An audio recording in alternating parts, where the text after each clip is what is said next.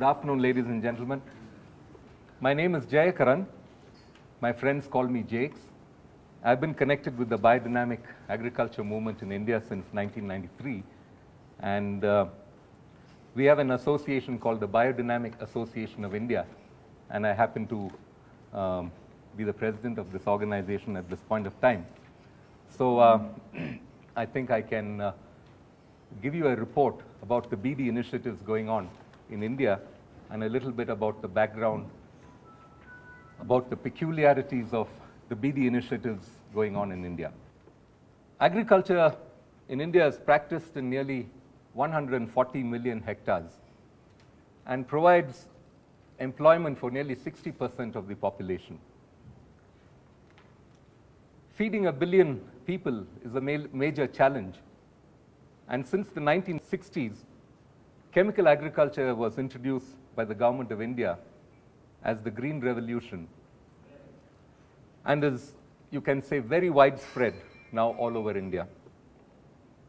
Though the food production has increased more than 4 times to over 220 million tons since the 1950s, and India is, you can say, more or less self-sufficient in its food requirements, still, from whatever we know from scientific analysis going on, we know that the agricultural lands are in an extreme state of degradation.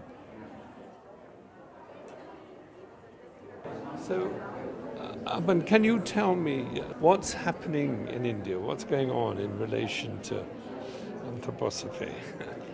Well, it's very exciting. The last 10 years has seen a lot of anthroposophical activity in India, and we are very happy with the results because for a long time nothing was really happening, and then one after another new initiatives started to grow, and today I can say we are very happy that we have so much happening in India within the anthroposophical movement. We have many Waldorf schools, as you probably have heard from the various people who have been representing Waldorf here. But we also have a whole lot of schools in India which are not actually Waldorf schools, but they are Waldorf-oriented schools or Waldorf-inspired schools. So Waldorf has spread also to conventional education and has brought the light of Waldorf into conventional schools. What is the appeal of Waldorf to people here in India? The appeal is that we want our children to have an education which is not coupled with fear and stress, which is unfortunately the case with conventional education. In conventional schools, our children start reading and writing when they are about 3 years old. And then they have to pass exams and tests, and the whole life in school becomes very hectic and stressful, and not just for the child but for the whole family, and everybody expects the child to perform extremely well and get good marks and good ranks. And in Waldorf education, the children learn also. They learn a lot, but they learn with a lot of happiness. They have an education which is stress-free. They don't start reading and writing till they are 6+. And yet, at the end of the day, you see that when they come into class 10 and they have to sit for their class 10 board exams, they perform as well as the children who have started reading and writing when they are 3. So it shows that Waldorf education is working very well. But it's not just Waldorf. We also have some curative education schools for children with special needs. We have Camp Hill homes for adults where we have social therapy. And so you can see that in the field of education and medicine, a lot is happening. In addition to that, we also have eurythmy and, of course, biodynamic farming. I don't need to say about that because you have already seen Jake's farm. We also have people who are interested in anthroposophy per se, and for these people there is also the possibility to join different branches of the Anthroposophical Society. So in all, I would say many people are involved directly or indirectly in anthroposophy in India. does it fit naturally into Indian culture, what Steiner brought, do you feel? Oh yes, definitely, because in India people are used to speaking about the spiritual world and reincarnation and karma and things like that. So when they hear about Steiner and they hear what he has to say, they are pleasantly surprised that somebody who was born in the West would have such a profound knowledge of the spiritual world and who would speak also in such detail, in depth about reincarnation and karma from a modern point of view. And people in India consider Rudolf Steiner to be a modern rishi. Steiner said that the most important thing he had to bring to the world was an understanding again of the law of karma and reincarnation. Yes. Now, that, I presume, is not such a problem in India, or is it? No, it's not for Hindus, it's not a big thing. I have to tell you now, I am a Zoroastrian, and in Zoroastrianism, there is nothing like karma. It's resurrection theory there. So, for me, karma, there wasn't resistance. In fact, I found my answers to some things that happen in my life. Karma was one of the sort of tool for me to understand why things happen. And Steiner's view made me look at my own religion in a different way. It's not that I'm rejecting Zoroastrianism completely, but I understand my religion much better now because of Steiner's viewpoints. I'm originally from the UK. I met Anthroposophy 34 years ago in a school for handicapped children near Reading. It's now a Waldorf school. At that time it was a special school. Some severely disadvantaged children there. And I worked as the gardener. And my wife worked as the cook. And for me, meeting the work of Rudolf Steiner was like finding water in the desert, because I had searched and searched through many different spiritual paths, very much in the East and also in the West, including the spiritual path of modern science. But I couldn't connect all these things together, and I couldn't relate them to the situation of the modern world. And that's what I was most grateful to Steiner for, was that all of it could come together. Everything had meaning in the context of today. Most of my teaching in Waldorf education has been in Australia. And in the last few years of still teaching in Australia, in the 90s, I already started to come to Asia during my holidays and made contact with various very grassroots initiatives beginning there, Waldorf schools. And little by little this grew, and now I work full-time, really, and particularly now in China and Taiwan. What is the response then to Steiner in that part of the world? It's exploding. It's phenomenal what is happening in China at the moment. I would say the people who come to the training courses and seminars and the initiatives that have started in China, those people, I would say, are hungry.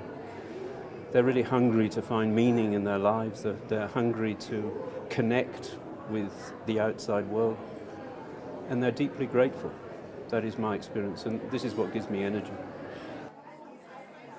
The mainstream education in China is very, very tough, very, very competitive, and you know, the children, they are forced to study from very young, from kindergarten back to 3 years old, and more and more parents realize this is not what they want.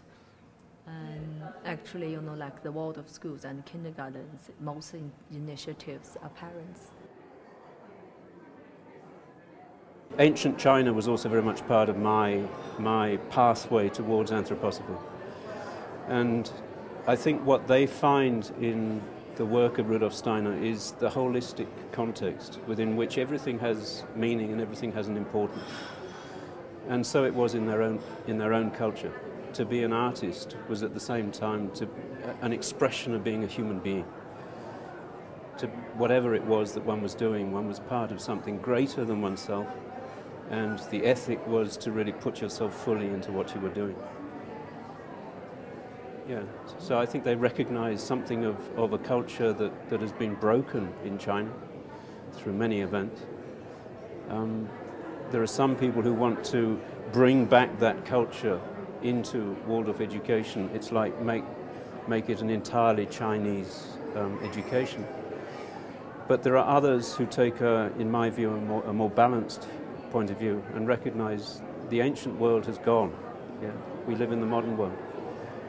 But we can go forward in this modern world and re-find the ancient world in a modern context.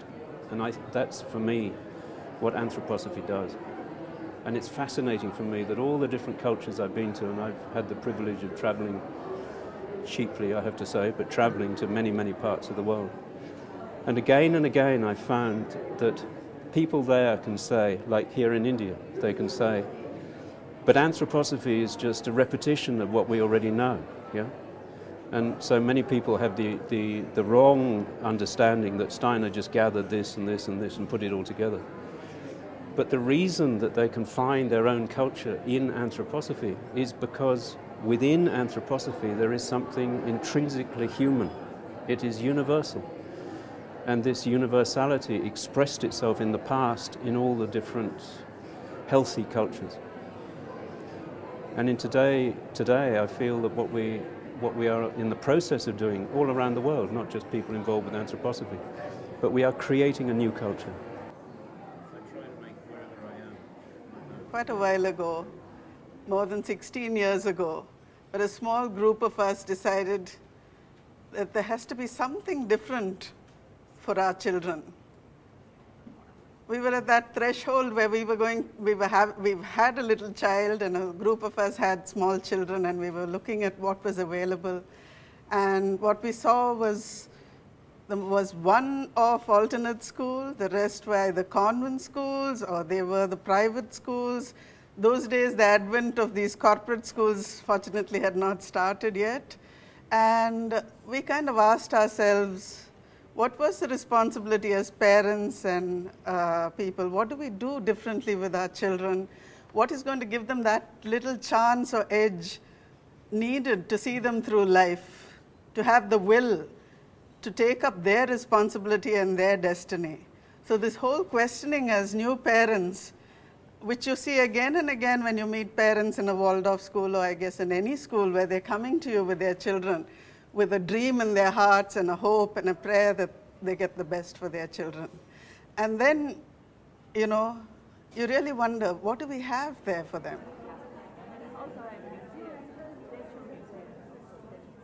What do you think is the most important thing that you're bringing to the children in Waldorf education? What are you trying to do? What's your understanding of that? Well, in terms of how we have it in India, I would say, I'd like to talk more like a parent. My son is in grade 6, now going to grade 7. I noticed that he is more of an individual, there's more of a wholesome feeling there in comparison to what had happened in other conventional schools. And that's what brought me to the school here, because I realized that we are just facilitators who are helping them to bring their creativity out. But ultimately, the child's been able to bring his own potential out through us. You don't think that happens so easily in mainstream schools then? No, not at all. What happens there then? Well, I realized they don't have that kind of passion for school. They come, but it is only because they need to come. But the difference I see with Waldorf and the school is they really love to come every single day, and every day is a new moment for them. And that's what keeps the teachers, going and happy. Yeah, because you look happy. Yes. Yeah.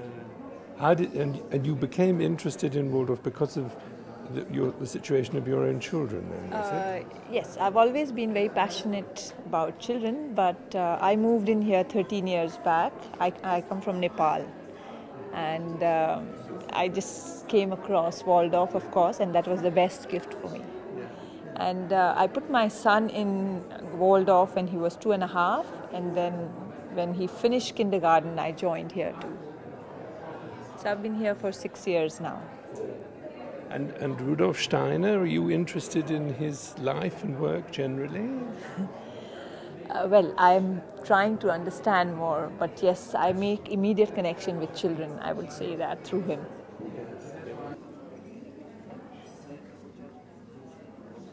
So Sue, can you tell me, what's going on in New Zealand? Problems, achievements? Well, you're speaking specifically from the anthroposophical point of view. Sure. And for me, it's an interesting country in that it's a small country population. It's about 4.5 million, but we've got 10 schools. So the education's well known, quite strong. 4 of those schools have got up to class 12, so completion. We've just begun a new certificate, which I think may be the first in the world. Rudolf Steiner certificate, which means the qualification in New Zealand's recognised by the state. So it will kick in properly in 2012, but it enables students to do Steiner education and go straight through into universities with the right qualifications. So it'll be a recognised certificate. And our schools are unique also because we have, most of our schools, 2 don't, but most of them have what they call integration status. So we receive state funding. Positive, so that's when you say the negative. Positive is you don't have the financial struggles that you have when you're a private enterprise. Negative is you have more to do with bureaucracy and all that comes to meet you from the ministry. So the demands are greater, but still we're able to keep a Steiner Steiner education and retain our curriculum. What you do have to do is have to have state-trained teachers, so there's certain areas where you're... Are there more and more people interested in Steiner in New Zealand, in your experience? I'd say there's an absolute growing interest in Steiner, but it's a very interesting phenomenon. It's much more in the practical world, so the biodynamics, quite active. The nursing's very active. Doctors, a number of doctors, about 5 doctors, not a lot, but a strong medical practice in Christchurch. You've got quite a lot of activities. There's also kindergarten, early childhood work. Probably in New Zealand, the education is really strong. But what are the obstacles? I mean, what puts people off Steiner in your experience? I think the possibility that it's seen as being, if I use the terrible word, sect, that the Anthroposophical Society, for instance, is sitting around 550 and it's been there for a number of years.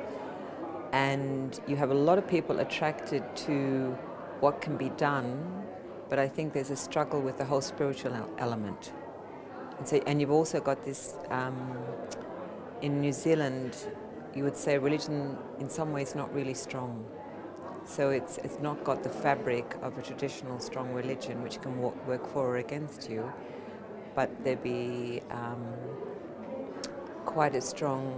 is strong spiritual impulses, but there's also a very strong materialistic bent in the country, and it's in science, it's in education, it's in the politicians, it's just about everywhere. So probably very similar to what's happening in the Western world everywhere. Do you think that one of the problems is that the language is unhelpful in terms of where people are at today? And do you comment from young people? We really like anthroposophy, but we can't read Steiner. Now I say that broadly because if some young people were to hear me say that, they'd say absolutely wrong. Of course we can read Steiner, so you've got both. But there's certainly a large number of people, and probably those working in the practical realm, who don't find access through books, through lectures, through reading. I mean, when I hear that people meet to read lectures, that I would say is listening. And people are searching for a different way of meeting, and it's not that they don't want to enter into what anthroposophy is, but they're looking for the doorway in, and how can they access it, and so language is a part of it. And also, I think attitudes are part of it, that do we have the answers, or are we researchers searching? And in that researching and searching, people recognize kindred spirits. Do you think there should be or could be more bridge building within the anthroposophical movement? Would that help? Absolutely, absolutely. I think, I mean, I've heard it here in India, and I think that what you see is something in the world today is isolation. So you get people working in their areas or working alone, working in a certain direction, and I think the whole intent of society, or society of the future, is that with all the different streams, you are working together and you're strengthening through the differences. So Steiner, maybe it would be helpful to see that he has a contribution to make rather than all the answers. Absolutely, absolutely. We all know the symptoms and what has been written in textbooks and history books about what happened in the past centuries. I think it's easier here in the East to take something and to commit yourself and say, okay, this is what I want to do, this is what I found, and I'll stick to it. It's still stronger here, and maybe that's the big chance for anthroposophy as well. In Asia, there seems to be quite a development and interest in anthroposophy. As I see it, people seem to be closer to the spiritual world in Asia than in the Western world. We have actually had many generations of materialism. And, but the first impulse really started in the 90s in the school movement. And one of the sort of outstanding initiatives were in the Philippines, in Manila, with the first Waldorf school there, and biodynamics. And Bangkok, yeah, the school of Porn Panusat. And then in '97, we actually see a tremendous expansion of the school movement in Taiwan. The spiritual tradition in Taiwan, there are from two sides. One is the Chinese tradition, another one is from the island indigenous tradition. So these two traditions, one is kind of following for 5,000-6,000 of the tradition of Taoism, which is not really religion, but it's a philosophy to believe that the cosmos and the earth has the wisdom and the corresponding into our human life. And then coming to the indigenous life, the indigenous people, their culture, is very much work with the elemental world, the natural and so on. And somehow they are they're the same thing, but kind of going through different stream of evolution. And so this kind of experience for Taiwanese culture is very natural to come to anthroposophy, because it's not really fixed into any particular religion, but to believe the spirit exists everywhere.